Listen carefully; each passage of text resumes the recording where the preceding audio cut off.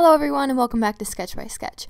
About a week ago I posted a short video of a sketch, this one right here, and you guys seemed to really like it and was really interested in how I did it. So here's the reference photo I used for that one, and today we are going to be drawing this one right over here. So I'm going to be doing it in the same style and walking you through everything I'm doing. Also, just a little tip, I just found out this week that Starbucks has extra large iced coffee, so that's super awesome. Anyways, let's get right into the sketch with me. So I'm going to just start out in my ELO sketchbook, and I'm sketching with a red pencil. For this, because we're not doing line art, I recommend using a red pencil or a pink pencil. I've used purple and blue before. I don't recommend blue. I don't really like the tone that it gives the drawing. Purple's okay, but really I recommend sticking with red or pink. And I usually do use pink. I just grabbed this red one because that's how I did the other one. And I'm just using this reference photo here, and I'm just starting to sketch out the body. This isn't a tutorial necessarily on how I actually drew the girl. I have videos on how to draw anatomy and things like that, but more just the process of how I got the sketch to look the way that it is without line art. Something I really recommend if you're wanting to just have some fun with drawing but you don't really know what to draw, doing what I'm doing here and looking up sewing patterns. That's exactly what that was, the reference that I showed you. It was like the cover of a sewing pattern from like the 50s, 60s. So I like looking up vintage sewing patterns and using those as reference. I have one saved. I screenshotted it, and it's of 80s prom dresses. I am so pumped. That's going to be a video coming up. The dresses are just so cool, and the hairstyles, I'm just so excited to film that. That's probably going to be coming up in a few weeks. Because I really want to get that one done. And what I'm doing here, back to the actual drawing, I'm just kind of sketching lightly because we are going to be using these lines as line art. So pretty much just get the loose sketch in, just be very light with everything, and then in a bit we're going to clean it up and I'll show you how to do that. I really love the style that I've done these two pieces in, especially the last one. Her hair had a bit of a reddish tint, and I don't draw that often. I usually draw dark brown hair, or occasionally I'll draw blonde hair. I don't know why, I just usually go for dark brown. But drawing that reddish hair color was just so fun, and then here in this one it's going to be a almost black color, so definitely experimenting here, drawing some different things. I think it's really pretty. And I like the style that I drew this face in. It doesn't really look like my normal art, it does in a way, but just a tad bit different, and I think it's just very beautiful, and I just really like this character.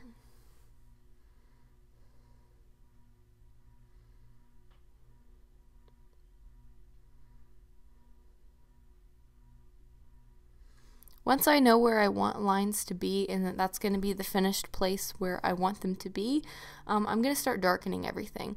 Because we're not using line art, your lines are going to need to be fairly dark. Don't press so hard that you get like little pieces of the pencil breaking off onto the page, but just give it a little bit of a darker shade than you normally would. And I also recommend adding some shading as I'm doing here with the actual pencil. It'll all blend in with the alcohol markers. And it'll all look really seamless and pretty. That's why we're using the red color, because it's just going to blend in nicely with the skin tone and give it more of a pink glow. Just to let you know, this process doesn't really work well unless you're using alcohol markers, so I recommend using Ohuhus, Copics, or really any other kind of alcohol marker. Just don't use anything water-based, or pencils won't work for this. So if you want to follow exactly along with what I'm doing, make sure you have some alcohol markers. You don't have to have a lot. Amazon offers some great sets, small sets that are very affordable, and I definitely recommend some of them. Speaking of that, Amazon Prime Day is coming up in a few weeks, and for anyone who is looking to get some more art supplies, then I definitely recommend buying it on that day. Amazon has some great affordable options already, and then they're on great deals on that day. So I'll be making a video on that when it gets closer to time, but definitely be looking out for that. I really love the dresses that I've done in these two pieces. I just think they're so pretty and elegant and vintage, just so cute. I really love them. And as you can see, I added some shading under her neck, and on the arm there. You can see I'm just kind of adding the shading where it would be, and like I said, that's going to blend in later. I'm being a little bit more careful here where I put lines, just because this is what I'm using to really line out the drawing, so I want to be more careful on where I place everything.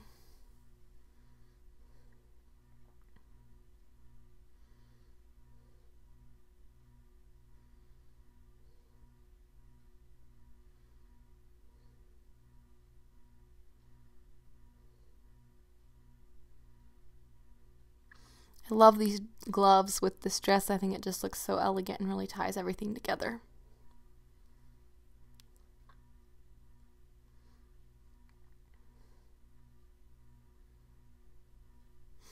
And as far as the floral pattern on the dress, I'm going to wait to do that with the markers and not line that out, just so it looks a little bit more soft and like it's actually sitting on the fabric. And sorry about my hair getting into the frame. I usually try to tie it back while I'm filming so that doesn't happen, but I must have forgot. Also, I took my mat off of my desk that you usually see, the green mat, and just left my desk as the background. Let me know if you like that better. I feel like it looks better with the mat because the page looks a little bit more bright, but if you like the white background, then just let me know. Alright, here's the sketch. I've cleaned everything up just a little bit with a kneaded eraser, but the lines are still dark, and now I'm going to start choosing my colors. So something a little bit different I do about this is I go in with kind of like a reddish pink color, and I'm going to start putting in where all the shadows are going to be. I want this to have a very soft, feminine, kind of like a rosy glow to everything. Because there is no line art, I want it to look also very soft and like everything is just so seamless. With black lines, I feel like it can look a little bit harsh sometimes and look very cartoony. I want this to look soft and just kind of pretty, almost in a watercolor sense, like if this were to be painted. But of course we're doing it with markers. So I'm just going in with this tone. It's R12 if you have a Hoo-Hoo markers. This is usually the color I use for this. And I'm just going along where there's going to be shadows. And then I colored in her lips and gave some eyeshadow and blush. I always apply blush on the nose and the top of the cheekbones. And then I'm coloring under her chin, like on her neck, and then where the collarbones are. Pretty much anywhere that you want it to look shaded or pushed back, then just put this tone there. I know you normally would use brown, but I like experimenting with different colors. You could even use purple here. I think that when we step outside of the box and don't just go with tans and browns, then it definitely is going to look a little bit more interesting and a little bit more fun. So I definitely like experimenting with this. Try out different colors. Again, stick to more warm tones. You can use orange. Depending on the skin tone, you can use yellow. I don't love the way it looks, but you can use it. I'm using here, I like pinks and reds for me. Purples look great. And you can use blue mixed in with some of these colors if you want to give it more of a desaturated tone. So hopefully that helps. I can make a whole video on colors and what colors to use for different things if you want me to, but that's pretty much just the basics. Alright, now I'm going in with a lighter shade of whatever color I'm using. So if you're using purple, go with more of a lighter purple color, and now you're just kind of going to go along the edge. You're not going to color in anything completely, you're just going to add a little bit of a gradient there. Alright, now I'm kind of bringing in the actual skin tone. This is more of a tan color.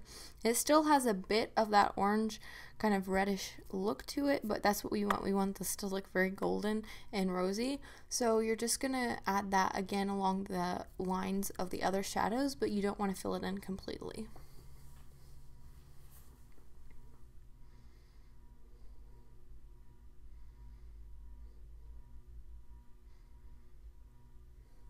Now I'm going in with my lightest color that I'm going to use, and I'm just filling everything in, leaving just a little bit of white space for a highlight, but mostly filling in everything, just kind of going in circular motion so that it blends all that color in together. And I think that looks so pretty. I just love the way that that looks.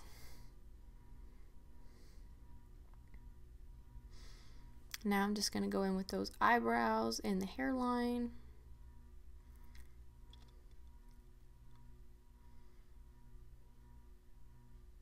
Sorry if you can't see what I'm doing there.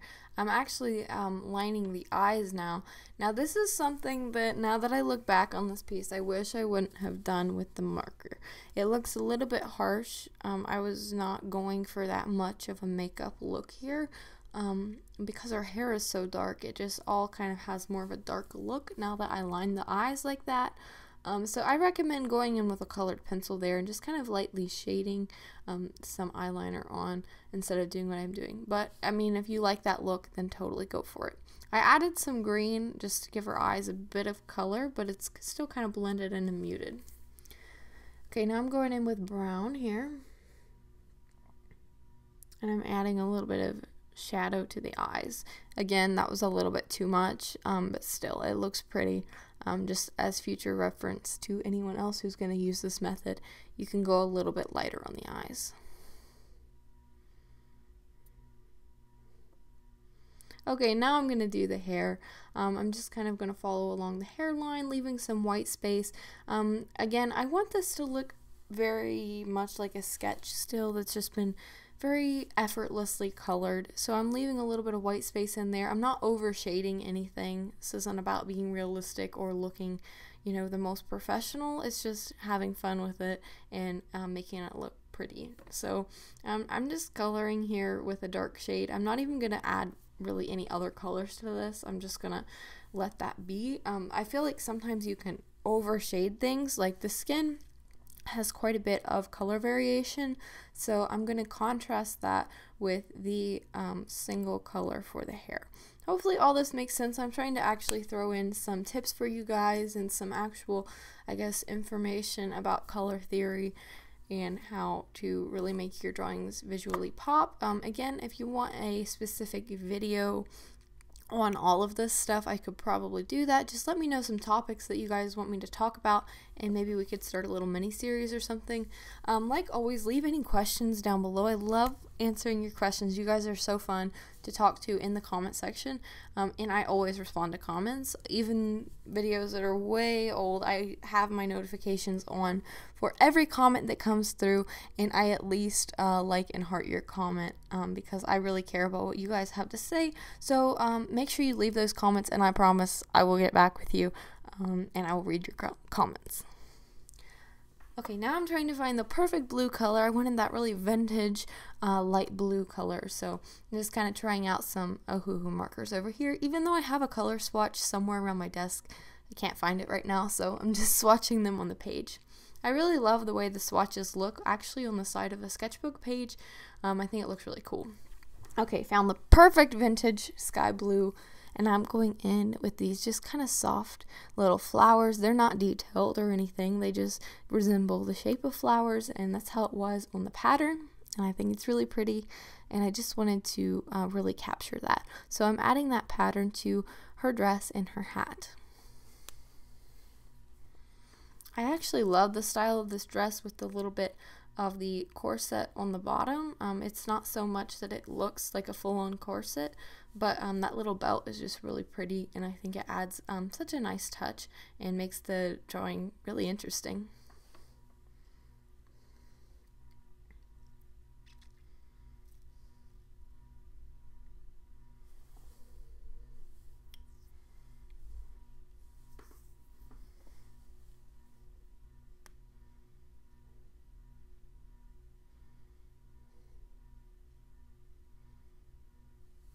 And I'm just doing this in a random pattern here. It doesn't have to be in any specific way. Just have fun. Put it where you think it needs to go and don't overthink it. Don't lay out like a grid of where you need to put each element of the pattern. Just put it on there. It's going to look pretty either way.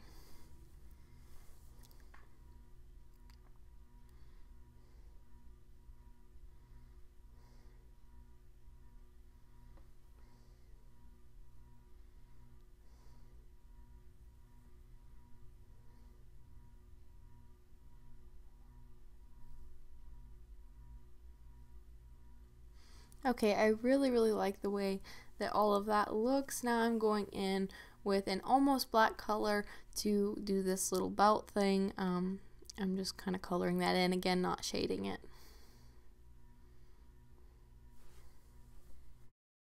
Alright, now to add some color to the dress and the gloves and the hat. This is something that's a little bit difficult when it comes to drawing something that's white. If you want to get technical about it, again, like I have been in this video, I don't know, I've just been wanting to talk about all this stuff, I guess, today. Then colors that go with white would be yellow, grays, blues, and purples. That's more of a cool tone besides the yellow.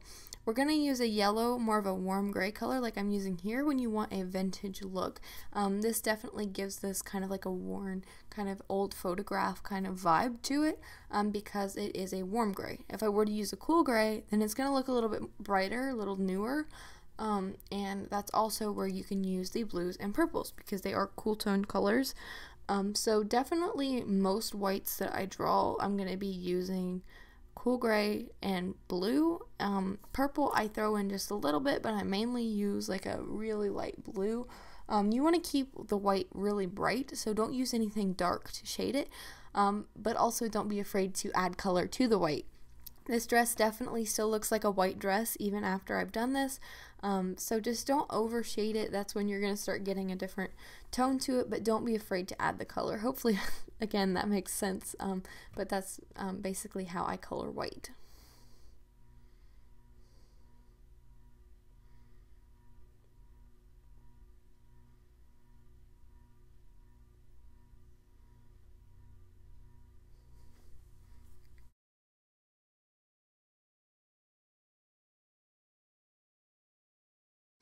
Okay, now I'm going to just add a little bit of a darker lipstick color just to really make that pop. I thought because I made the eyes a little bit too dark, then I probably should add a little more lipstick just to kind of bring that whole makeup look together, I guess.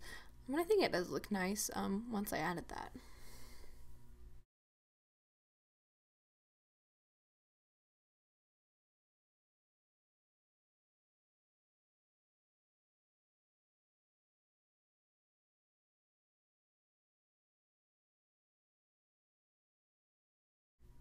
Okay, and now I'm just going to finish this off with a background. I used kind of like an old green, sage green color here. Again, keeping everything a little bit desaturated just to kind of give it the vintage look. So I'm just going to color in a block in the background here.